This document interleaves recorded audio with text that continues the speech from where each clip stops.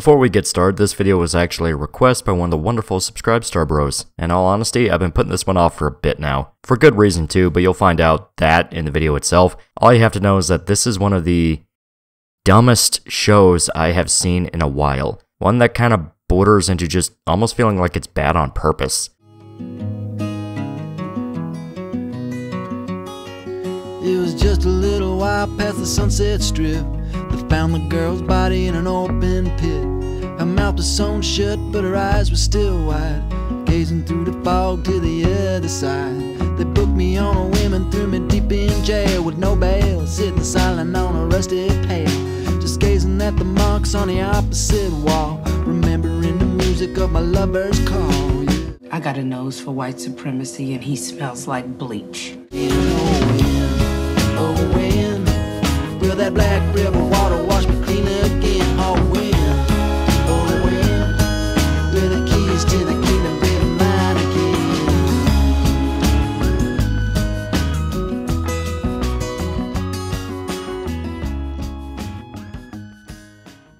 Yeah, Watchmen, specifically the 2019 HBO miniseries based on the graphic novel. So to talk about Watchmen is to delve into a pretty deep rabbit hole, one that I actively want to shield away from, but for a reason I want to divulge later. Just know that Watchmen, the show, is based off the critically acclaimed comic series by Alan Moore. The basic concept is a deconstruction of superhero stories and fiction, placing superheroes in a much more grounded, bitter version of the world, exploring themes like depression, nuclear war, global politics, and asking at what point does a hero become a villain. Watchmen is one of the superhero stories out there, gaining incredible amounts of prestige in the comics industry and cementing Alan Moore as one of the all-time greats. It even went on to inspire countless derivatives that all want to take their own potshots at the comic industry and superhero stories. Some famous examples are Kick-Ass, Brat Pack, and The Boys, all of which have some very clear Watchmen DNA in them and how they demystify superheroes and try to show what would happen if Caped Crusaders tried to survive in the real world, or just a more nihilistic and bitter look instead of lighthearted superhero fare. Watchmen has gotten so popular, in fact, that it's sort of indirectly responsible for superhero deconstruction to become more popular than standard superhero fare, and it's caused the public to become annoyed and kind of want to go back to dumb fun cape shit. Watchmen worked because it was the exception to the rule. It stood out because it was different from the regular dime stories you'd get from Marvel. But if everything tries to be Watchmen, then what makes Watchmen interesting is diluted. It can lead to people resenting it on principle and throwing the baby out with the bathwater. And stuff like HBO Watchmen only fuels this issue, because holy shit, this is everything Watchmen could have become in a bad timeline. In fact, to some people, they see no real difference between it and the comic. Preachy, up its own ass, and downright contradictory to its own concept and world logic. Now what I'm saying isn't anything special. This show was ripped apart when it came out in 2019, for good reason, because people saw that it was a flaky adaptation to a beloved graphic novel. Sure, the critics loved it, but anyone else who was even slightly honest admitted that it was a fucking piece of shit. But noticeably, a lot of people only covered the first episode and dropped it from there, which is legitimate, I think. They gave the show an episode to win them over, and it failed, already showing extreme flaws from the pilot alone. And I do mean extreme flaws. Yet you also had the opposite issue, with people praising the series to high heaven and praising every single aspect to it. I repeat, the journalists seem to love it, some even outright claiming it to be one of the greatest television series of all time, which is extremely funny in retrospect because this died after a single season and has long since been forgotten. It's drowned in the endless abyss of current thing. Sure, if it comes back in the headlines, people will spam 10 gifs and go, best show ever made, but nobody quotes HBO Watchmen, nobody references it, nobody brings it up again. It died a silent death, forgotten. Because in reality, everyone knew this was a dumbass show. No, actually worse than just being dumb. This is one of the most lazy, resentful, and spoiled shows I've seen, taking advantage of people with genuine talent to tell a story so poorly thought out, they couldn't even properly explain its own fucking thesis statement. That's not even a joke, but to explain everything, we need some context. So the original story of Watchmen goes as follows. It's 1980s New York and an alternate timeline where the Cold War is about to hit its peak thanks to America winning the war with Vietnam. Out of nowhere, a retired superhero known as the Comedian is murdered in his apartment. The only one willing to investigate it is Rorschach, a mass vigilante who thinks it's a sign of a larger conspiracy against superheroes at large. His investigation brings the retired heroes together to figure out the truth, and they uncover a horrifying conspiracy that ends with the deaths of millions. It's a character-focused story that delves into the history and psychology of each character. You see their perspectives, and see a collection of various ideals colliding together. You have characters like Night Owl, who works as an everyman that embodies the average Joe enjoying his retirement. He doesn't really see the bigger picture, and is kinda just shocked when every revelation happens. He contrasts with Rorschach, a mentally deranged vigilante that's obsessed with punishing criminals, who's so paranoid and bitter he's not really surprised by anything that happens anymore. Silk Spectre doesn't really know what she wants, as she's simply continuing her mother's legacy, but knows that something is going on. And her relationship with Dr. Manhattan, a godlike figure losing touch with his humanity and devolving into an emotionless husk of his former self, is important enough for them to be watched by the government every second of their lives. And the only one with even a modicum of real success is Ozymandias, a guy who sold his story and has dedicated the rest of his life to philanthropy. The characters are very human, and there's a lot of emphasis on building a flawed cast that want to be heroic, but their issues simply get in the way and they end up getting roped into a nightmarish plot to save the world. Alan Moore took a lot of time to get you to understand each member of the cast, and it's led to some of the most profound and interesting monologues in comics. People quote Rorschach's journal entries to this very day, not to mention Dr. Manhattan's speech when he goes to Mars. There's just a good snap to the dialogue. It feels poetic without ever really crossing the line into being ham-fisted. What the hell happened to us? What happened to the American dream? What happened to the American dream? It came true. You're looking at it. Okay, I say that. Just know that it's Alan Moore. There's gonna be ham-fisted shit all over the place, but Watchmen is one of the better examples where it can still kind of work. You can assess the personality of each character by the way they talk, which is a very big praise for the story, not even mentioning all the reincorporation. Because of its emphasis on fears of nuclear war, you have a running motif with clocks, emphasizing watches. The original superhero team was called the Minutemen, and of course talking about the Doomsday Clock. Actually, the original name of the crime team in the graphic novel is the Crime Busters. The Minutemen were only named that in the film adaptation, which is just proof that Zack Snyder somehow understood the story better than Alan Moore. But Lowly, we'll talk about that later.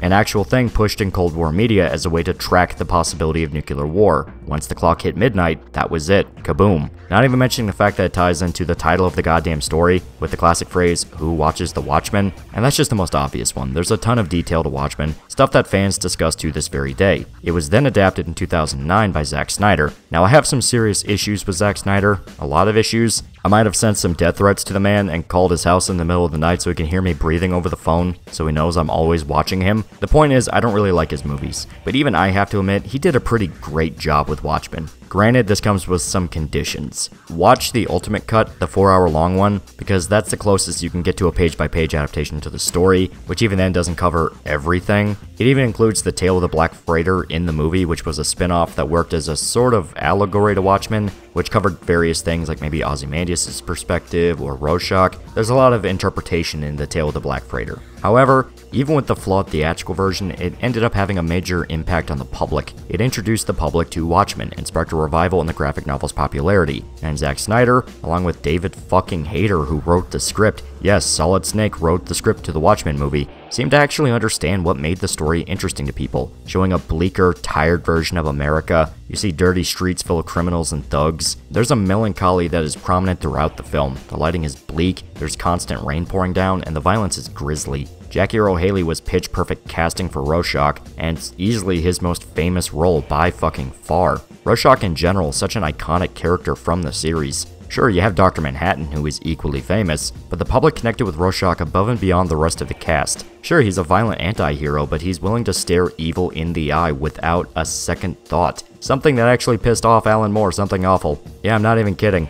And the reason for that is because he wrote Rorschach as a bad guy. Sort of. Alan Moore based Rorschach off another DC character known as The Question, or Mr. A, another hyper-paranoid crime fighter in a trench coat that had a very strong sense of right and wrong. The Question was created by Steve Ditko, an avowed right-winger who held an objectivist mindset, essentially every single thing that Alan Moore despises. Because Moore is an anarcho-communist that thinks he's an actual wizard. No, I'm not kidding, he also worships the snake god. Alan Moore is weird. He also thinks he talked to John Constantine. So he intended Rorschach to be a parody of The Question, who was openly a right-wing character that investigated political corruption and things of that nature. Moore took the character and pushed him to the nth degree. Now he isn't just skeptical, he's full-blown mentally unstable, paranoid. He isn't just an objectivist, he's psychotic and will execute or torture criminals. Men get arrested.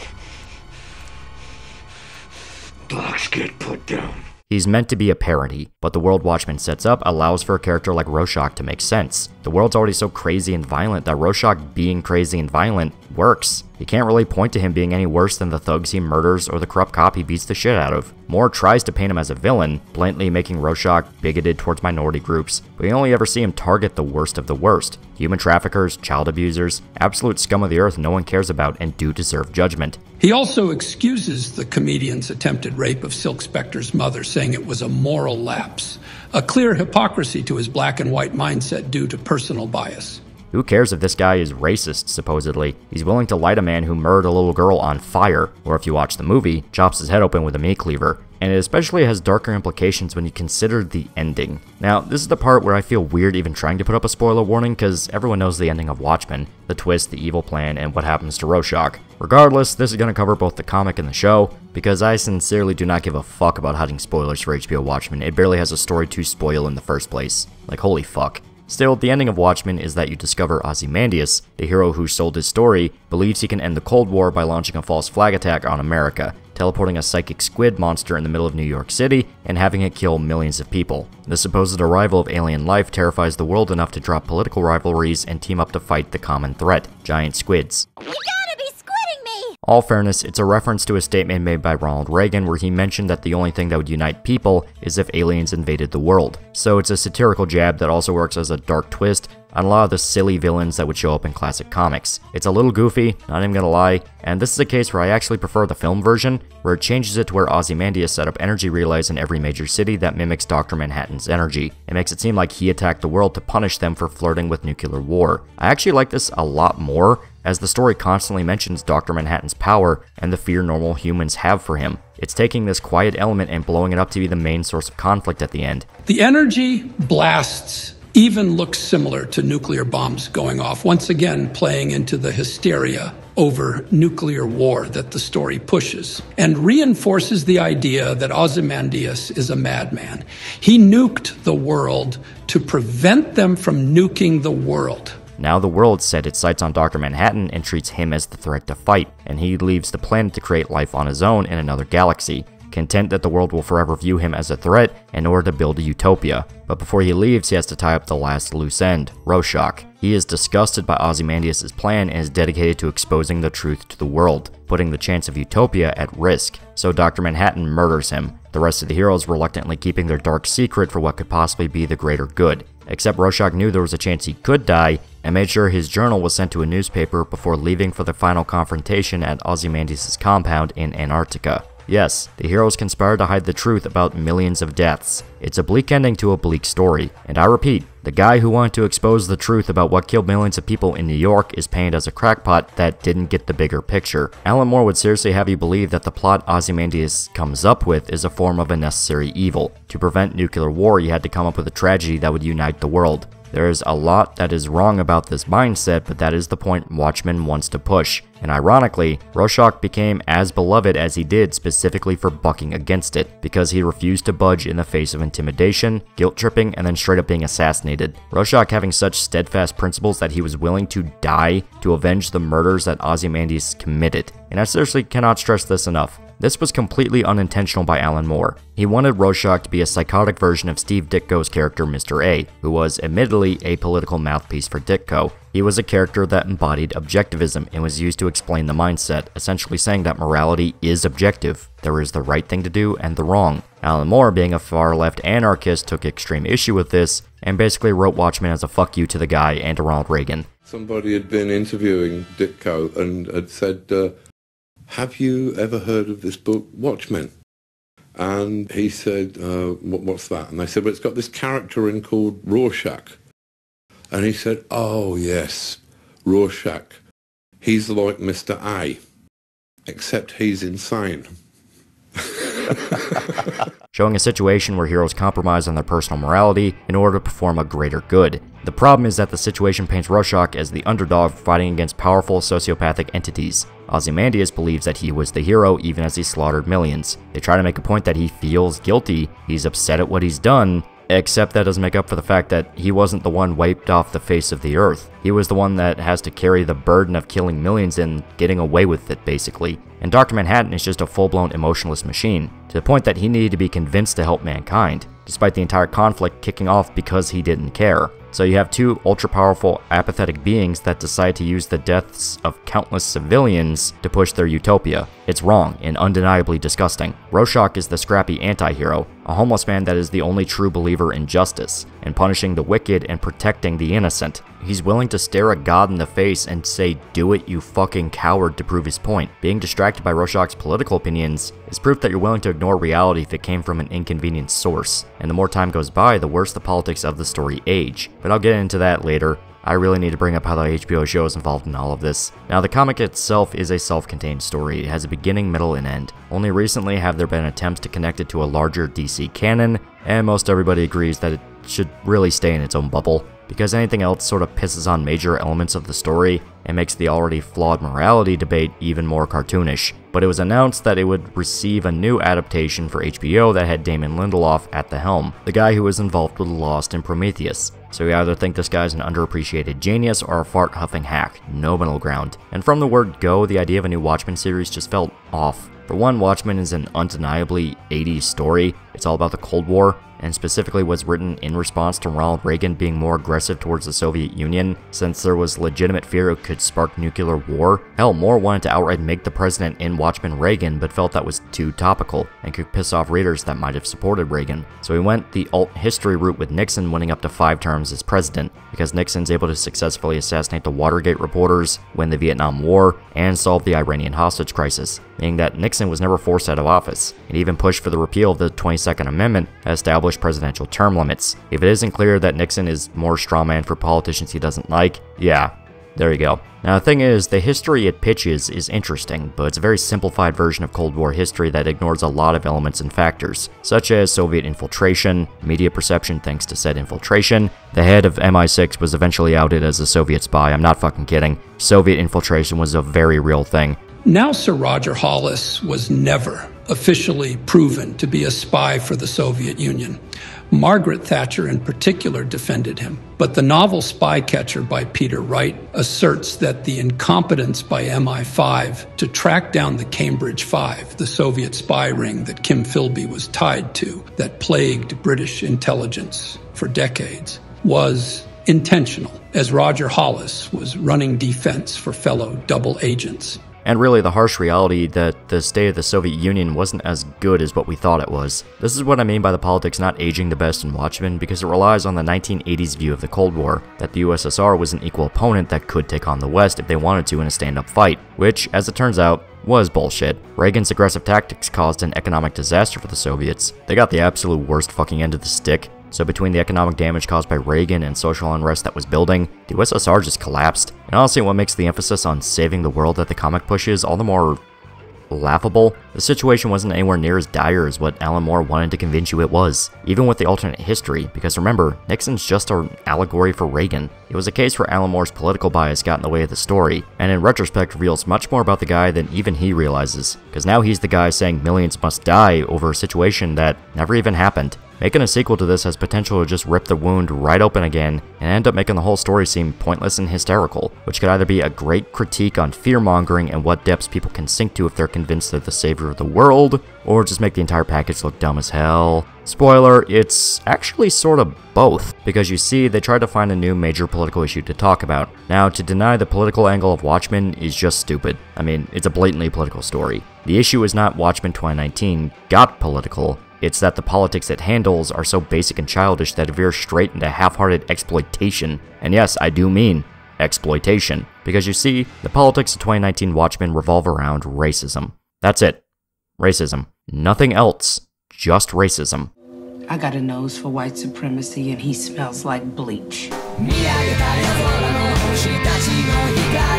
And I seriously cannot stress how preachy and in-your-face it is handled. It is the most two-dimensional, childish interpretation they could have went with. It genuinely thinks the audience is stupid, and the way certain elements are talked about dips into full-blown parody. Damon Lindelof really wants to push racism as the focus of the show, even referring to it as the new Cold War, a vague nothing statement to tie the show to the themes of the original story. But before I get ahead of myself, let's actually explain the concept. So it takes place in modern-day Tulsa, Oklahoma. The local law enforcement suffer an attack by a terrorist organization that kills a number of police officers in a single night. the terrorists somehow got access to the private information of the entire station and launched a coordinated attack to cripple the cops in a single move. Because of this, the cops in Tulsa decide to mask up, donning superhero personas, and the governor of the state outright pushes a state amendment to the Keene Act, the federal law that outlawed mass vigilantes. So the police are forced to pretend to not be police officers due to a single attack by terrorists.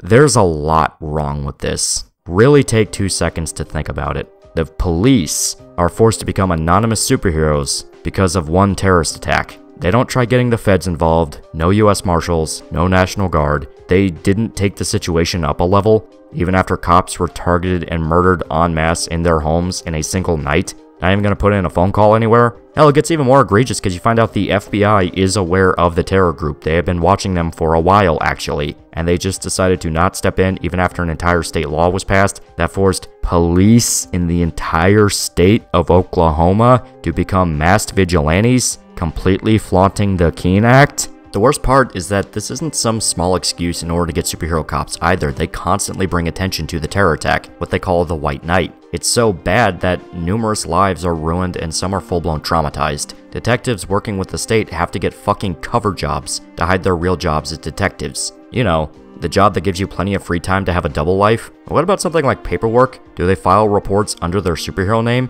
Because just fucking try having that stand up in court. The entire concept is a legalistic nightmare that would get eaten alive in a courtroom, even considering the circumstances. If anything, especially because of them, because the law only applies to Oklahoma. So what if they arrest a suspect that wasn't from the state? They would have to surrender him to whoever had jurisdiction, and if they deem that arrest improper, which is really easy to do when cops are encouraged to hide their identity and beat the shit out of suspects, then you just fucked everyone involved. Let's at least pretend we got a fucking clue. And the frustrating part is they keep trying to say this works, that crime is down and other states are even considering passing the law themselves. Except we're given zero indication this actually works. The terror organization is still rampaging around, and they still have plenty of power and resources at hand. We are just told it works and crime is down, even though really, it would make crime skyrocket the fuck up. The police are on the back foot. They show a level of fear that can't be denied. They have no control over the situation. It would devolve into anarchy with mass cops who will never reveal their identity, beating petty criminals half to death. And the terror group escalates their violence because they have zero reason to push the brakes. The cops are scared. Also, they never explain how the terror group actually got the identity of the police, meaning that's just unresolved. So even if the cops want to be unmasked, they will eventually be outed anyway because there has to be HR people, there has to be logistical people, there has to be people that have to file the goddamn tax paperwork. Someone has to know the actual identities of everyone involved there. Some have even tried to excuse the mask thing by comparing it to actual incidents that happened in Colombia during the height of Pablo Escobar, where law enforcement, even full-blown judges, had to work cases wearing masks to avoid assassinations. This doesn't really work as an excuse for Watchmen though, because what made the Colombia situation different is the sheer scale of Pablo's reach. It was a legitimate fear he could have judges assassinated because he had tons of cops in his pocket, along with terror groups and even portions of the fucking Colombian military. He was so deeply entrenched that trying to fight him was an uphill battle. With Watchmen, it's purely the terror group versus the Tulsa police. As stated, they never actually addressed the Oklahoma FBI branch, any National Guard, SWAT, any significant escalation that comes up when a situation blows up into targeted cop killings. Plus, it's very obvious that the terrorists learned the information from insiders they placed in the police department, meaning going masks up solves nothing. There's still spies that have access to their private information. It's not even like they hand wave it away, they just don't talk about it, it never comes up. This is just downright insane because Watchmen as a comic would bring this up. There was a major conflict that sparked up between vigilantes and the police, because specifically, guys like Rorschach would execute suspects with no due process. The story wanted to ground superheroes into at least some form of reality. The HBO show having such a flagrant disregard can only come down to laziness. They know that the presence of any larger scale law enforcement would cut the plot short, because they'd easily crack down on the terror group and arrest the collaborators, meaning they just ignore the very idea and make it seem like the cops are trapped with no other options. It's just stupid, plain and simple, especially when they address that cops need to call for permission to draw their weapon. Requesting firearm lock release. Yes, they literally have to call into the station, report a situation where they feel unsafe, and ask for permission to draw their service weapon. The holster is electronically locked, and only after calling in will the lock release. This is the same setting where cops are being targeted for sport by a terrorist organization, so they're in danger, and nobody's allowed to take their mask off even in the police station where they work, but they're not in danger enough to let the cops have agency on whether they can pull their gun or not, it's also completely stupid. And only there because when the show was coming out, this was a popular talking point regarding police shootings, that cops need to ask permission to draw their weapon to prevent civilians from being shot. This is a blatant example of allowing modern Twitter politics to interfere with the story, because this point doesn't belong anywhere near this world. It's clear and cut a contradiction, a plot hole. A plot hole. And in service to, once again, pushing an agonizingly blatant racism message. Racism bad, repeat ad nauseum for 9 hours straight. Now, racism was addressed in the original comic, but it was treated as just another aspect of human evil. It wasn't the sole thing wrong with the world, it was a symptom of larger decay, because the original comic was all around misanthropic. HBO Watchmen, on the other hand, insists racism is the one true thing killing the world. Except not really, except yes it does, except no. It's mealy-mouthed, despite being so sanctimonious. There's multiple moments where there's clearly a much larger plot at play, something that shows how small the racism issue is by comparison, only for them to frantically throw it back into the realm of racism out of fear that they didn't make their pet issue the biggest thing in the world. The show makes references to the Battle of Tulsa, a violent race riot that occurred in the 1920s, but conveniently leaves out all the details of how the riot started, the circumstances around it, like the exchange of gunfire between whites and blacks over an attempted lynching. It even goes so far as to say the KKK was intimately involved, and even had fucking attack planes dropping bombs on people. The actual Tulsa riots were caused when a black man by the name of Dick Rowland was arrested after being accused of sexually assaulting a young white woman named Sarah Page. He entered the same elevator as her. There was a scream, and he was reported as running out of it. No one knows what actually happened, but the Tulsa Tribune published an article asserting he assaulted her. This sparked a police response, and a group of white citizens arrived at the courthouse. He was being held to lynch him. The black neighborhood formed a posse, mostly made up of veterans who returned from World War I to arrive to protect him. An incident occurred, and a gunfight between the two sides kicked off. 10 whites and 2 blacks were supposedly killed in this firefight, and this snowballed into the white neighborhood, forming an angry mob to take revenge on the black neighborhood. This is what sparked off the infamous race riots.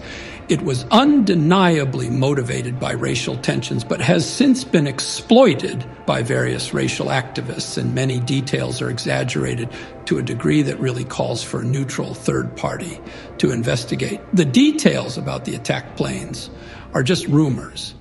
Nothing confirms this was actually a thing, especially since the report regarding the Tulsa riots that came out in 2001 clarified that only 6 military-grade aircraft were present in the area at the time of the riot, with 2 inoperable, 2 having been freshly purchased and not ready to fly yet, and the last 2 were still on base 212 miles away at Fort Still when the riots kicked off. The only planes that could have been there would have been privately owned. The only possible owners would be the airfield itself, the Curtis Southwest Airplane Company, or the local oil company that was the backbone to the Tulsa economy, St. Clair Oil Company, neither of which would probably appreciate their property being seized for the purpose of being used to murder women and children in a violent race riot. In truth, the police captain at the time, George Blaine, did fly over the black neighborhood during the fomenting of the riots, but it wasn't to drop bombs. It was to check if any armed mobs were forming. There's no evidence any explosives were dropped or guns were fired. Instead, the claims seem to originate from a black newspaper company that wanted to amp up the drama of the riots for their readers. They all come from anonymous sources and people recalling stories from relatives. Even though representatives to the NAACP itself were there, and not one spoke of attack planes. It simply comes down to exaggeration for the sake of drama, to evoke the imagery of white supremacists gunning down black civilians in attack planes. Also, apparently, the black neighborhood was never referred to as the Black Wall Street. It was just a regular neighborhood that was slightly better off than others. The name, once again, became popular in retrospect to push the idea that the riots were motivated by racial tensions and jealousy, instead of the gunfight that happened outside of the courthouse. The Tulsa riots are a tragedy, but there's quite a lot of exaggeration and warped details around it, to the point that even the official report that was drafted in 2001 admits it had trouble finding the truth due to the amount of time and emotional bias around the event. And shows like HBO Watchmen only makes this issue worse, as millions of people will now repeat the details about the planes when there's no proof they were actually used in the riots, on top of painting the mob as just angry white supremacists without ever addressing the arrest of Dick Rowland or the gunfight outside of the courthouse. It wouldn't excuse the actions of the rioters, but it's a shade of nuance taken out of the story for the sake of exploitation and boiling down a complicated situation to its most simplistic for the lowest common denominator. All in service to a show where people dress up in costumes to beat up trailer trash rednecks. Actual people died in this event. And HBO Watchmen merely uses it for lip service. It doesn't actually care about raising awareness, simply wearing the tragedy as a shield against criticism, and to pretend it has even the slightest respect for history, to appear smarter than it actually is. Sorry for popping up so much in this video, but HBO Watchmen is truly a rabbit hole that gets dumber the more you think about it. There's a lot to clarify, since Damon Lindelof has no intention on doing it himself. It's so very clearly a Hollywood version of events that exaggerates details for the sake of emotional manipulation. And I know some people might say, well, it is a Hollywoodized alternate history, so it can get away with stuff like that. Except it references the Tulsa Massacre over and over and over again. It is a major part of the lore in this show. It's a major motivation for one character. Getting it right and actually explaining it in full with respect should be a priority. It also makes every white character that isn't a major character part of the racist terror group the good guys are fighting. It discusses things like reparations, the idea of paying an affected group money to make up for a tragedy that occurred in the past, and even retcons one of the characters from the original comic to be black, multiple times actually, which is especially ironic in one case because the guy was a Nazi who fled Europe and was implied to be a pedophilic child killer. Yeah. Now, the prequel series that establishes all this is called Before Watchmen, and it wasn't written by Alan Moore, it was Darwin Cook. However, the HBO series takes elements from it for hooded justice, such as him being in a homosexual relationship with Captain Metropolis. So they cherry-picked details for the show, unaware of how laughable it all looked. But even the main villains of the show begin and end at racism. The one thing that takes up all the spotlight until the finale of the show, the 7th Cavalry. The Cavalry is a white supremacist organization supposedly inspired by Rorschach that seeks vengeance on America for what they view as betrayal. Really, their agenda is every Reddit strawman of a Republican all rolled into one group. They don't like people with different skin tones, reparations, and feel like they're beaten down for their race. Also, they're dumb hillbilly country folk who can build a teleporter machine and stay several steps ahead of law enforcement. Yes, they're being manipulated by a sociopathic billionaire, but still, a bunch of dumb hillbillies can avoid tons of cops and build a goddamn teleporter. Yeah, we have to simultaneously believe that the 7th Cavalry are just dumb racists and are smart enough to successfully conspire against the protagonists. Now, the Rorschach inspiration is beyond tenuous, it's non-existent. They're inspired by Rorschach because the showrunners don't like him and want to shame him, so they tie him to a violent white supremacist group. You never get a scene where they definitively connect the Cavalry to Rorschach, like ever. They quote his journal, very badly and rewritten to include talking points that became popular on Twitter, overflowing with liberal tears. And they wear his mask, but at no point do they even try to establish what their real ideology actually is. They're just racist, that's it. Reminder, Rorschach was supposed to be kind of racist, but above all else, he was an objectivist. He believed in complete adherence to morality and wanted to punish evil if he found it. It's such an obvious hit job against the guy that the showrunners had to rush out and explain that Rorschach's journal was misinterpreted by the Cavalry, because the guy is an extremely popular character a lot of people identify with, and this twist, which I don't even know if you can call it a twist, blew up in their face really bad. Watchmen is one of the biggest examples of death of the author, where fans ignore Alan Moore's intentions because they prefer their own interpretations of the story, and once the reveal was made that the 7th Cavalry were inspired by Rorschach, of course there'd be obvious backlash. Backlash bad enough that the suits in charge freaked out hard enough to break character for a moment, trying to appease the very fans they antagonized in the first place. Which means jack and shit, because it's the only reference to Rorschach in the entire show.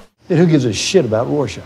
They can try to clear up whatever they want in interviews. The show by itself says more than enough how they view the character. He's a racist worshipped by other racists. That's what they're saying. They never bring up his investigation into the death of the comedian, his fight to expose Ozymandias, nothing. They use his iconography and that's it, because they want to relate Rorschach mask to racism. The thing is, they missed out on a great opportunity for a twist. I mentioned before that they feel betrayed by the government and want to kill their way to the all-white utopia. The thing is, the betrayal is an actual thing you can point to. You see, it's established that after the events of the comic, Ozymandias actually tried to contact the American president to take credit for the attack, to collude with the US government in order to guide the world towards the utopia he's desperate for. The guy, supposedly the smartest man on the planet, flat out records a confession tape in order to take credit for the attack in New York. Something that turns the city into a ghost town so bad, they're begging people to return. It's established that it was a move motivated by ego. Ozymandias wants to be hailed as a god like Dr. Manhattan was, so he confessed to his crimes with the hopes of his vision finally being recognized, that he was the savior of humanity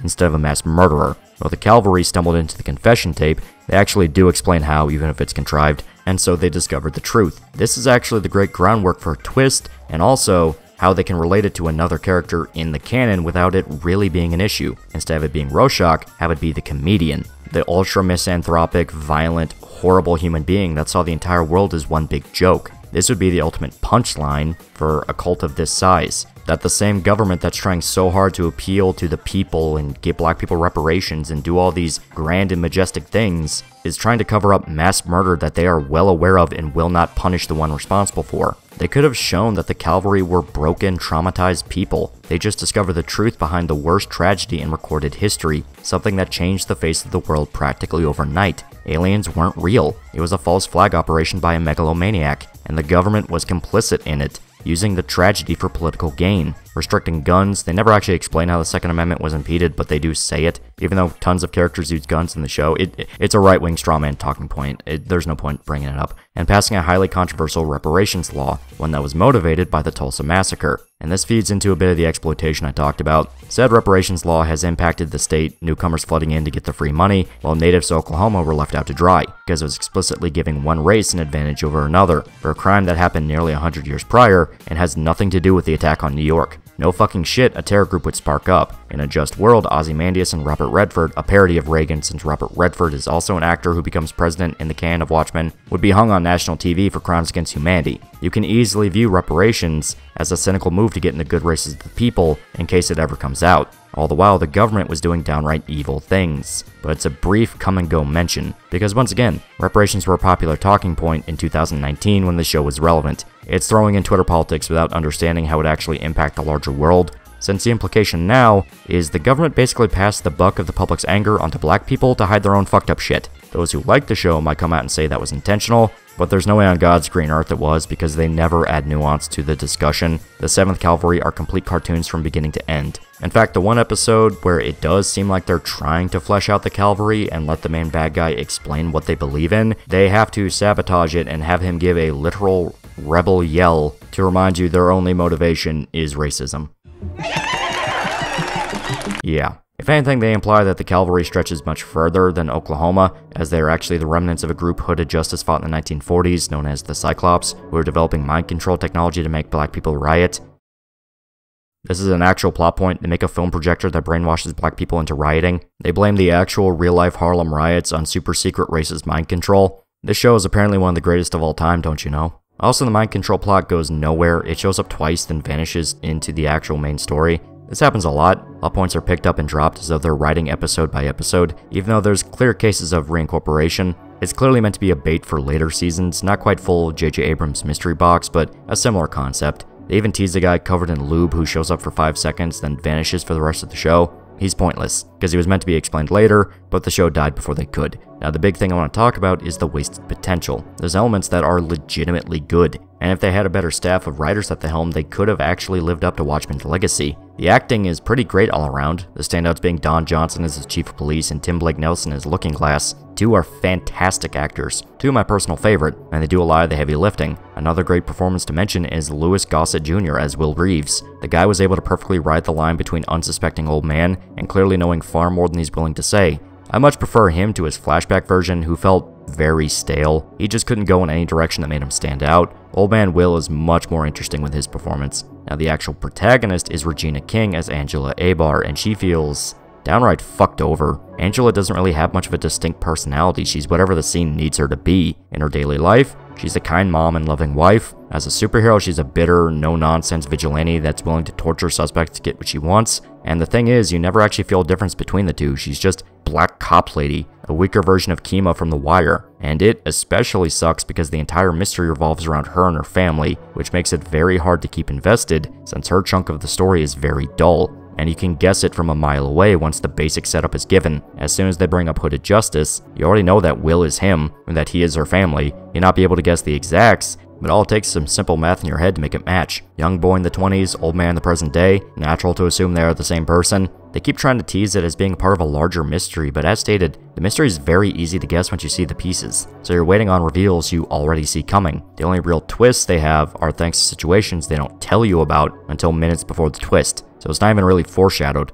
They just suddenly establish something as being possible and then rush to confirm it. The episode that discusses Hooded Justice for the first time also confirms he's black, and from there the natural thing to assume is that it's somehow related to Angela, because of course he is. They even go so far as to say he was the first of the Minutemen. Childish pandering that once again establishes a full-blown KKK-inspired racist as a black icon. In case you want to say, well, they toned him down for the movie, so maybe they go with the movie version? No, the show is using the comics continuity. The only excuse they have for this is that they know nobody will read the comic, and the media talking about the heroes is full of inaccuracies, i.e., they retcon the shit out of them. The only character who had an arc I cared about was the Looking Glass. He's actually a survivor of Ozymandias' plot since he was there in New Jersey when the squid was summoned. Ever since then, he's been traumatized, living in a fallout shelter and wearing reflective tape around his head, since it supposedly wards off psychic energy. He has a major moment in episode 5 where he discovers the truth behind the attack and is completely rattled. He has an entire crisis where he doesn't even know what the truth is anymore and if there's even a point to investigating the cavalry. It's really interesting. A lot of what makes him good is Tim Blake Nelson's performance. The guy is able to exude a lot of personality into Looking Glass, and his verbose, southern charm bleeds through. He seems like a dumb redneck at first glance, but a single conversation shows that he is very well spoken, and actually the smartest guy in the room. You're fucking weird. And you are adequately self-aware to recognize the hypocrisy of that remark. He feels like almost a spiritual successor to Rorschach, a mentally disturbed man that just wants to uncover the truth and punish evil. There's more to him than just that. He is substantially more healthy than Rorschach ever was, but the similarities are there. They even have a similar gimmick with their masks. Rorschach had the, well, Rorschach test, and Looking Glass has a reflective mask. Both warp around the person looking at them, one symbolically, the other literally. There's even what appears to be a subtle nod to Rorschach in the show, where Looking Glass is eating green beans straight from the can, much like how Rorschach raids Night Owl's cupboards for beans that he eats raw in the original series. His arc is genuinely interesting because it has the most to do with the events of the story. Angela is only thrown in at the very end when Dr. Manhattan gets involved. Other than that, it's only really about the history of her family. And quite frankly, who fucking cares? Yeah, it's tied in with the one major spoiler that's at the end of the first episode, but that's one of those moments where that plot beat is completely dropped and does not matter in the long term, like, at all. But Looking Glass, from the get-go, clearly has something wrong with him, so when it's revealed he's a survivor from New York, it works as a satisfying revelation to his character. A tad convenient, you can argue that, but it's used effectively. Episode 5 all around is easily the best one, since it actually teased a deeper lore to the 7th Cavalry that I was wanting, playing with the idea that who they are on paper isn't anywhere close to who they actually were in reality. I was legitimately excited for the idea that the government faked a white supremacist group as a cover for their shenanigans in Tulsa, since it screamed that it was going in that direction. We even rigged the lettuce to fall off the damn truck, showing that the cavalry had a level of coordination and resources that was simply impossible to expect from dumb trailer trash, and was even sort of foreshadowed with how the 7th Cavalry had suicide pills to use in case of capture, and outright military-grade weapons, like a full-blown 50 caliber machine gun, and even planes to use for escapes. There's very obviously something much deeper going on, and they want people to think they're just dumb rednecks so they can be underestimated. Wouldn't that be interesting? Doesn't that sound like that could be legitimately clever? Well, too bad, because they chicken the fuck out first chance they get. They have the main bad guy revealed to be the state senator explain their entire plan and motivation in a victory speech, talking about how the president betrayed them, and then quickly changing the point to every Reddit talking point about Republicans you can think of, because, you know, you can't even tease the idea that maybe the white supremacist terror organization might actually have a point or two about, yeah, maybe the government did betray America. It's also revealed that the main bad guy isn't the main bad guy. It's actually a billionaire sociopathic chick that wants to kill Dr. Manhattan and steal his power and give it to herself, which is, I'll get into that later, but that was another element that really doesn't make any sense. Back on point, it's even revealed that Don Johnson was in league with the Cavalry. Yes, the police chief that is murdered at the end of the first episode. Spoilers, but who gives a fuck, don't watch this. He even worked as an insider that gave the group information. Oh, so is he responsible for the White Knight? He got a bunch of cops killed and for some reason pushed the mask thing? Maybe to humiliate the police and set them up in no-win situations because the mask idea is idiotic? No. He was put in place because the White Knight went too far and the Cavalry want to remain discreet. Even though the guy was already the chief of police by the time the White Knight happened and already had a pretty stellar reputation, meaning that he would have had to have been there for a while, and you can logically assume he was the one that gave the Cavalry the information to kick off the White Knight in the first place, which at that point, the mask thing doesn't fucking work, because he already knows who everyone's identity is, and he knows they're still actively working for the Tulsa police. 100% on Rotten Tomatoes, by the way. Instead, the mask thing was pushed as a compromise and to confuse who the good and bad guys were. Senator Joe used them to kill a bunch of police so that he could put all the cops in masks. And pretty soon, no one can tell the good guys from the bad guys. What? What the hell does that mean? No, I'm not kidding. This is not performative outrage. What does that mean? People can very obviously tell the difference between a Cavalry member and a cop, and there are shitloads of Cavalry members all over the place, in every position of power in the state of Oklahoma. The implication is that the state senator would have the Cavalry infiltrate the police force, so it's the same organization pretending to fight and boosting up his career in the process. The thing is, you don't need to pass a whole-ass amendment to do that. You had guys able to organize an entire mass assassination of police officers in a single night. This is neglecting the fact that they already had people that infiltrated the fucking police. Don Johnson was literally put there as a plant. There is no point to the mask thing, because it took Angela having to investigate his life post his death in order to find out he was tied to the Cavalry. They had names, addresses, relatives, all the information they would ever need to win a war against the cops. They very clearly had people working in the police department that could give them that information. Why would they need cops to be in masks? Why would they need them to be in masks to infiltrate them? They already showed in the flashback about Hooded Justice in the 40s that, yeah, members of the ultra-secret cult that became the Cavalry in the modern day did in fact already infiltrate the police force, and they were pretty open about it because nobody could really do anything to stop them. You know what the truth is behind the whole why would they need to be in masks question? The answer is they don't. And they lucked the fuck out with the feds not barging in and rooting out the Cavalry once people started dying en masse, because they established that the feds are of a, different political persuasion. We all know how accommodating white folks are when people of color dare to prosper. It's especially ironic because the FBI in real life... Yeah, so the feds have no respect for the Cavalry. So why didn't they get involved after the White Knight? It was a terror organization performing major acts of violence against law enforcement, to the point the entire city was forced to make police officers anonymous, and they had to tack on an amendment to the Keene Act. It's an idiotic plan that only exists so they can have the cops as superheroes gimmick. The only real answer to the Fed question in the show is they had the FBI perform one meeting about it to talk about it and wave away the presence of Rorschach, and then send Silk Spectre, who now works for the FBI, down to Oklahoma to see what's going on, her alone with a single partner to back her up, despite them confirming the presence of a really powerful white supremacist gang that could pull off a mass assassination of political targets. Yeah, that's bullshit. That's complete bullshit. And another thing that's really annoying about the Silk Spectre thing, beyond it being a very hollow attempt at fan service where they're just dragging in one of the old heroes, by the way, you never get to see Night Owl again or anything like that, is they imply that she decided to take on the mantle of her father, the comedian, the man she fucking hated because he was a horrible asshole that pretty much embodied the worst parts of mankind. She never respected her father. She never liked him. Learning what actually happened between him and her mother broke her emotionally. The entire reason that Dr. Manhattan decided to come back to Earth was the revelation of the comedian being her father was such an astronomical impossibility he never even considered it. So it was enough of a shock to show that the future is not permanent and maybe he could change things and get involved with mankind again. I mean, it's that big of a deal. But once again, Silk Spectre never liked him. Just because she knew who he was doesn't mean that she accepted him. But yeah, the point is, she's implied to want to take on the mantle of the comedian. She talks a lot like him, talking about bad jokes that pops into her mind, laughing at things she finds absurd. It's very obviously she's trying to be like the comedian. Now, they don't go full-blown with it, she doesn't call herself the comedian, it's more of like she's just taking on a lot of the same mannerisms. And they're trying to make her kind of like a snarky shit-talker, which doesn't always work, but I definitely will say she's one of the better characters just out of the fact that she's not boring. Now, OG Watchmen never struggled with the plot holes I just talked about. Superheroes were cops who beat the shit out of criminals that also dressed up so they couldn't be identified. Then just sort of evolved into a pop culture icon that spawned stuff like the Minutemen. Then when Dr. Manhattan showed up, everything was chucked into overdrive.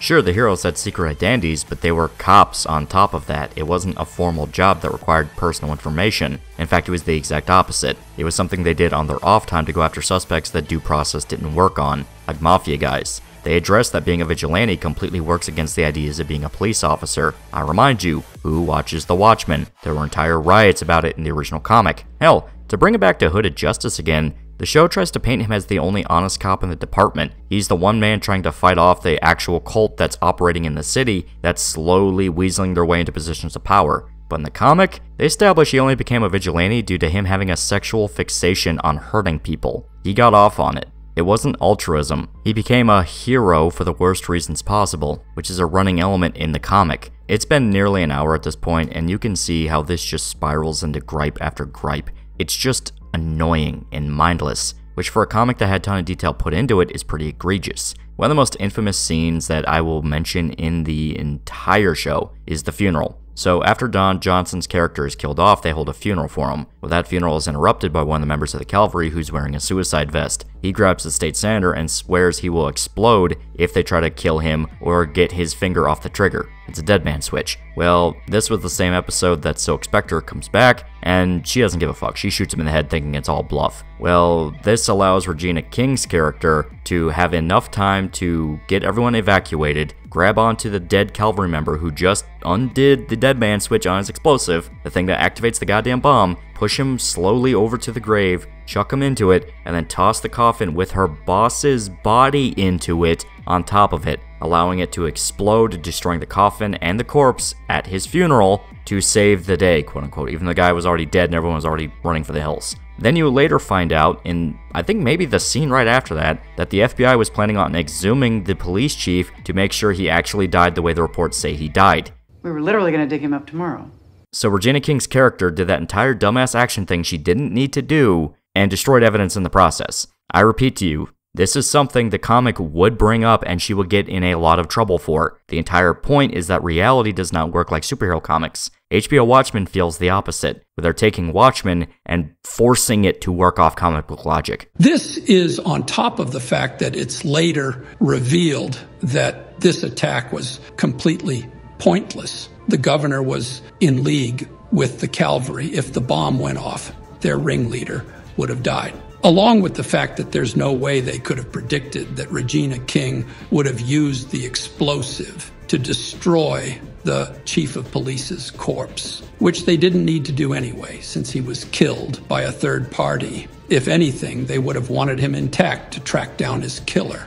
As he was the mole working in the police for them, there's no reason this would happen except to make the governor look good, which is extremely risky as they used a real bomb that actually could have gone off at any point.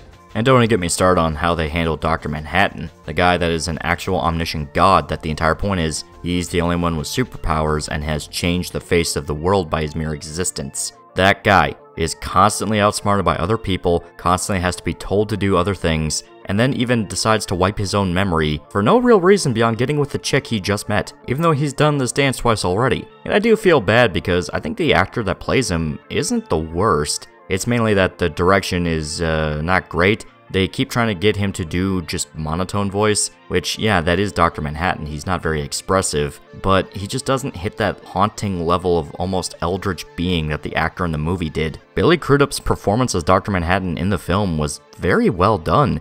You know about me and Dan? Not yet, but in a few moments you're going to tell me. He understood all the little subtleties that made the character interesting, how he can sound so monotone yet know so much at the same time. It truly feels like he is just a puppet going through the motions. There's not really any emotion or opinion put into it, which is something that I feel like the guy in the show fucked up. Yahya Abdul-Mateen really didn't do as bad of a job as you might think, especially with how his makeup looks, because that is something where he was just explicitly fucked over. The look of Dr. Manhattan was ridiculous. But it's the fact that the writing around him, they didn't understand that Dr. Manhattan is quite literally above humanity. There is nothing they can do to surprise him. He is well and truly a god. But they constantly have these moments where he's allowed to be manipulated or outsmarted by characters, and the only real excuse they have is, well, he decided to wipe his memories to be with the main chick. Even though this raises a plot hole of, well, the Manhattan we're seeing in the show is just one of many. There's one on Mars that's basically just going through a preordained list of tasks. But that's not like a ghost or shadow clone jutsu he made up. That is a Manhattan.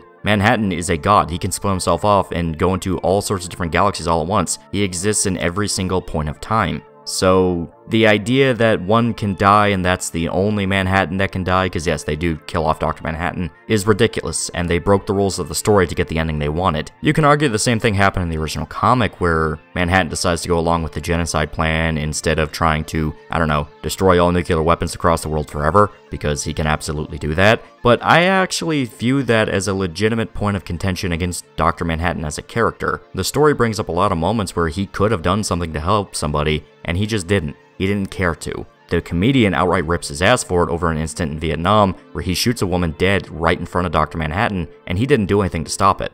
You could have turned the gun into steam, the bullets into mercury, the bottle into goddamn snowflakes, but you didn't, did you? The character is interesting in the comic because even though he has so much power, he views himself as just kind of a vessel of fate. He's not going to try to change anything because that's not the future he saw. And it makes it interesting where you have these debates back and forth between characters that are willing to call him out for it and people who agree with him and are terrified to say anything against him, which makes the whole subplot with the billionaire chick all the more laughable. Yeah, you find out she's the daughter of Ozymandias, spoilers, and the way that she is created is ridiculous, but she's a case where she's just repeating a trend that, well, Ozymandias himself already went through, which is she thinks she can outsmart Dr. Manhattan. Now, in the original comic and the movie, they bring up the fact that nothing Adrian could ever do could actually touch him. You know, the world's smartest man is the same to Dr. Manhattan as the world's smartest termite. It means nothing to him. So revealing this chick as the mastermind who's been conspiring a way to kill Dr. Manhattan as revenge for her father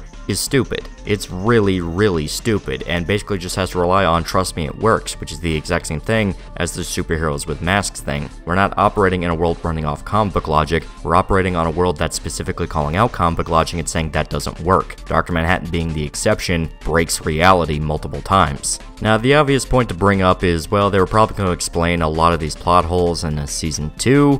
Yeah, Season 2, the thing that isn't happening because it got cancelled. And as it is now, it just feels half thought out and downright exploitative. Yeah, I'm gonna call it that. Exploitation. Racism is never actually explored. They just show white people being racist and then finger wag about it. It's not saying anything. It's not showing how someone could become racist, how to break somebody out of being racist. They just assume that you're on board with every single white person in a town being racist. To a degree, that doesn't even make much sense, because John Johnson guy is revealed to be a white supremacist, yet he's willing to be actual friends with Regina King's character. What, was it like a deep cover-up? Did he have to wash his hands anytime he ate dinner at their house? It's fucking ridiculous and childish. Here's the lead writer of the show, by the way. Take note of his melanin levels, it's important for later. Yeah, it's hollow self-flagellation. That's the issue with propping this up as a Black Power thing. It feels condescending, as though Damon Lindelof would really like to call somebody a slur, but keeps it balled up inside and unleashes it in Watchmen. It just feels spiteful to everyone,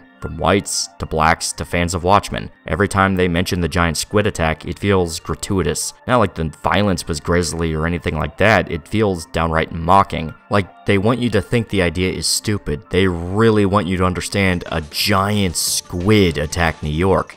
A giant alien squid to stave off nuclear holocaust. They even go so far as to rewrite the alternate history. Instead of making Schindler's List a movie about the fucking Holocaust, something that still canonically happened in Watchmen lore, Steven Spielberg made Pale Horse. That's Pale Rider. There's this one scene with this little girl in a red coat. The movie's black and white, so the red really pops, you know? A movie very blatantly meant to be this universe's equivalent to Schindler's List. The movie was in black and white because the story took place in the 1940s, you absolute hack buffoon.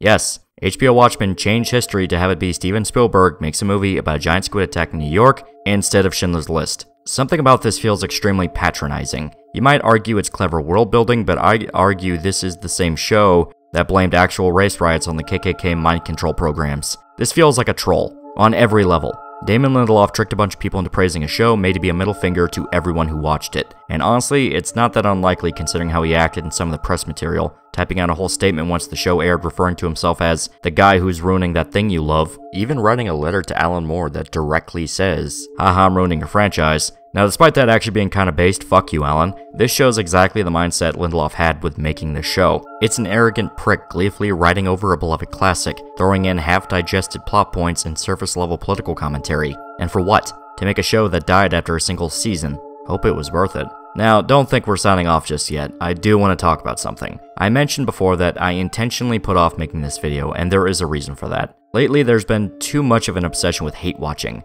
a piece of media ironically for the sake of tearing it apart, even if you already know you're gonna hate what you're seeing. There's tons of channels that do this, and pretty much everyone is on the hunt for the next so bad it's good thing. The issue I have with this mentality is that it leads to situations where people feel obligated to watch stuff they know will be a piece of shit. Now obviously there's the difference between like a Tommy Wiseau or a Neil Breen and something like a 2019 Watchmen. Obviously 2019 Watchmen has legitimate talent put into it. The cinematography is really well done. They have a lot of creative segments where it goes from black and white to fading into color. They had an entire 1930s silent film tribute to Bass Reeves in an old western. That was really interesting. There's heart and soul that's put into this, and that pisses me off. That's not to say that everyone should only ever praise what they're discussing. In fact, it is the opposite. You should be very critical. The problem is that it still ends with you feeding the beast you hate, even when you think you're doing it ironically. Look at how many people dread the premiere of a new Star Wars show, as though they have to watch it, even if they're burned out beyond belief. Or hell, look at Barbie. So many people went into that movie wanting to hate it. They were open about how not excited they were and only expected the worst,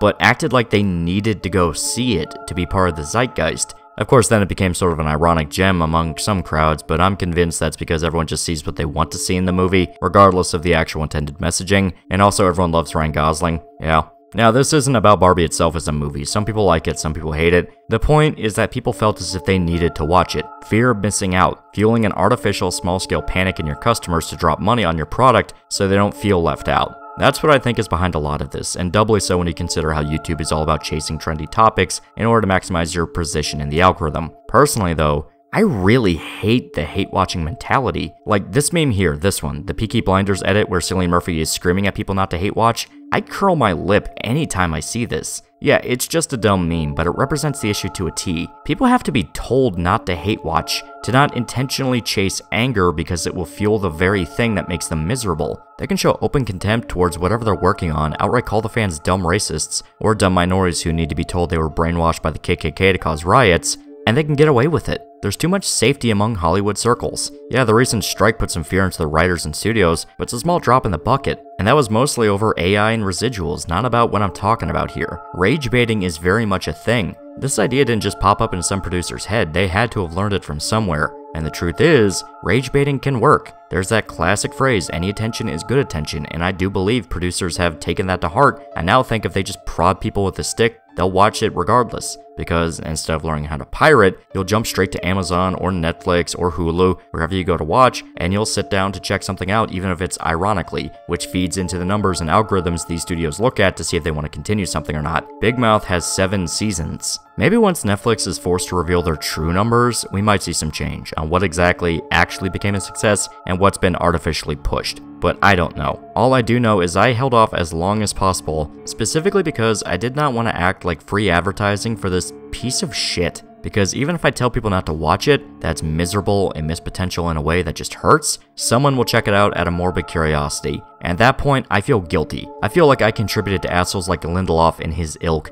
weaseling their way into projects they couldn't give two shits about and ruining them for childish amusement. Yes, it's important to call out bad media when you see it, but that's the problem. They are very capable of making something good. As stated, the technical elements to HBO Watchmen are very well done. They choose not to. They choose to fill the scripts with nonsense, use the actors as basically shields for their bullshit, and we let them get away with it. One of the episodes is literally titled, "Don't Like My Story, Then Write Your Own."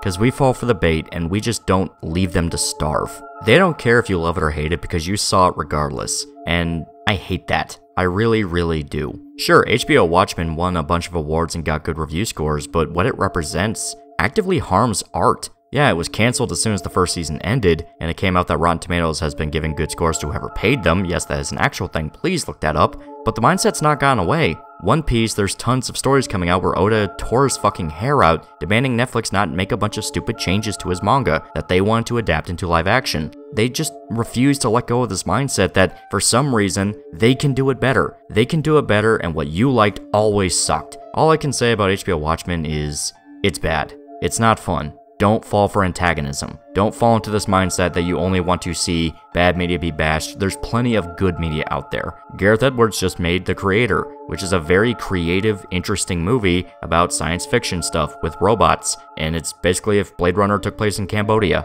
Very interesting film, with unique visuals and art direction. I highly recommend it. Story's not perfect, but at least there's heart and soul put into the movie. It doesn't feel like it actively hates you for wanting to watch it. Don't rot your mind with this mindless crap that only exists to antagonize you. The only people who defend it are people who have to suck down a dog turd with a smile on their face and tears in their eyes. They know it's bad, but they feel like they don't have a choice. There's so many different shows and movies out there that, really, this should be just left to the aether. Don't waste your time. Until next time, please remember to like, comment, and subscribe. See you guys.